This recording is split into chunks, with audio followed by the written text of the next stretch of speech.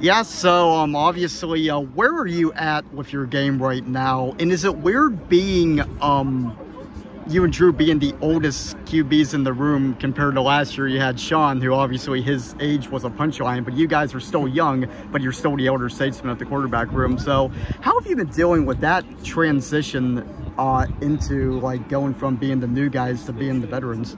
Yeah, I think it was a little different at first when Sean, we showed up for winter workouts and Sean wasn't there. But, ever since then, like I said, when our workouts started, it's been good. We got used to it, and I think it's important for us to, to get used to that in January to step into those leadership roles, because it's very, very important at the quarterback position. Yeah, so James mentioned Jackson is maybe the surprise of camp so far with how well he's played. Would you agree with that? And how have you seen him grow from the spring until now? I think anytime, I did it myself. You enroll early as a mid-year in January. I think it's a really smart decision, to have a spring ball under your belt going into fall camp. And I think Jackson's done a great job, maturing and learning the playbook and getting more comfortable with that, and also getting more comfortable with the team. I think he's done a great job.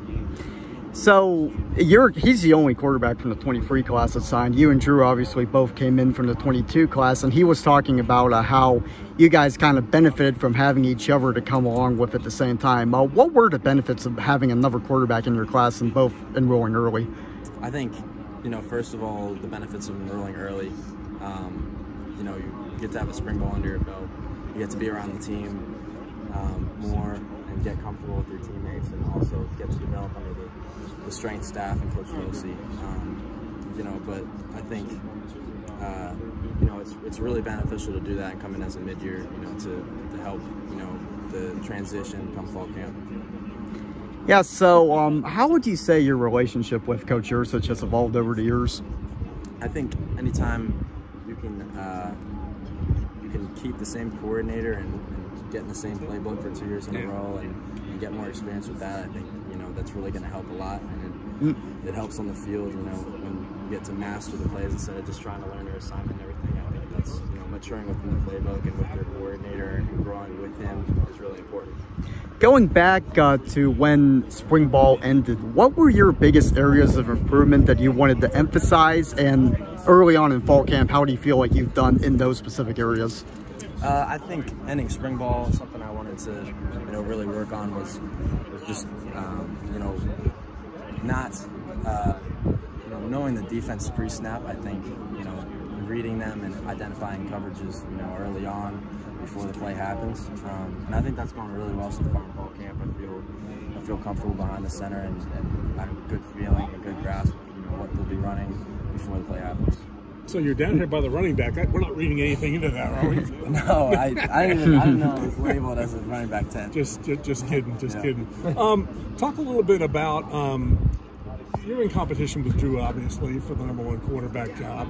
And you hear people say, well, he's the heir apparent and stuff like that. How do you focus on just what you need to be doing and not worry about what people are saying on the outside about Drew?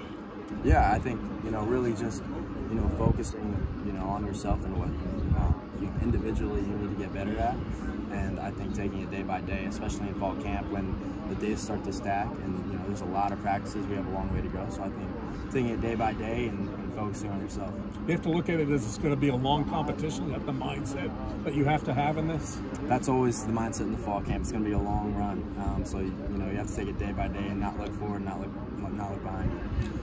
There's been talk in the past about packages for you and stuff like that. When you hear stuff like that, knowing that you're going to be used in some way, what does that do for you?